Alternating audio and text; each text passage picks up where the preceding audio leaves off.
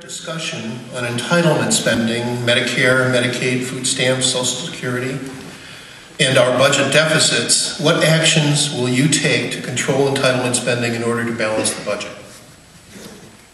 The first thing I would do, if I was in Congress right now or when I get elected, is to reverse this trend toward big government. And one of the things I would do is end the entitlements, decrease. We have to reevaluate Social Security and how it functions.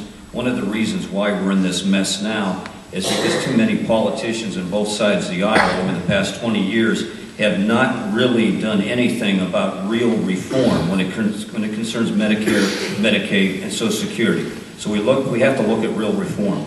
The other thing we've got to do is make sure, of course there's not much we can do right now in our capacity as candidates except lobby and maybe make calls to our congressmen, but we need to stop this atrocious Obamacare bill.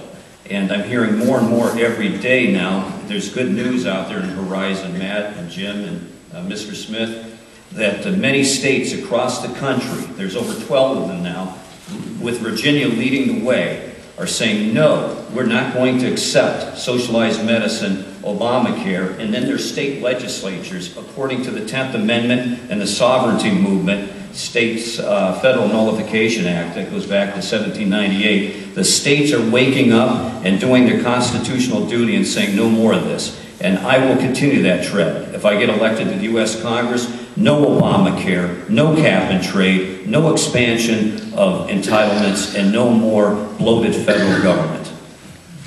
Thank you. Matt?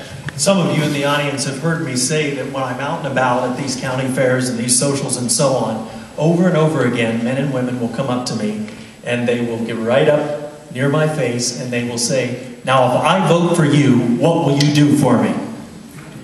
Now I'll tell you what, the more I think about that as I drive home at night, the reality is, it is that mindset that has gotten us into the situation we're in today. Americans have come to expect that their government will provide them with everything, dealing with every aspect of their lives. And unfortunately, many have actually grown dependent upon the government. I think one of the first things that I will focus on if I'm elected your congressman, and actually I talked to a group last night and this is what I told them. I'm not running for Congress to go to Washington to pass new programs, new policies, new government legislation that is going to give society in America new benefits. I'm running for Washington, for the U.S. House of Representatives, because I want to focus on eradicating and eliminating those programs and policies and procedures and huge expense packages that are racking up our national deficit and keeping us from being prosperous. The areas of focus, when we look at reducing the size and the expense of government, we're going to have to take a look at Social Security. It's going to be very difficult, but we've got to modify the program. And by that I mean, we have to, yes, we've made promises to some of our retirees and to those that will soon retire, and we've got to honor those promises. But we've also got to take a look now at, for those that are just starting their working career, we need to say to those in their 20s, those in their 30s, you're going to have to be a part of something different. Maybe it's personal retirement accounts. They sound like a good idea. When it comes to Medicare and Medicaid spending, yes, we're going to have to clean up the fraud, and it appears by most accounts there's a great deal. Thank you. Jim? Thank you. Well, I can tell you that I am definitely one who has taken over a small government, the city of Wadsworth, that was actually running deficit spending, and I can tell you what I did. First and foremost, I froze spending. The number one thing, and if the answer to the question of the federal government, the number one thing I would do is I would freeze all discretionary spending except for defense. All right? And after that, I would look at any new legislation that came out. It would have to have 72 hours to look at it, every congressman, before you vote on it. You would not vote for anything that did not have 72 hours to look at. And also, we would want the opportunity to replace anything. When we add so many additional programs in Washington, we already have ones that aren't working.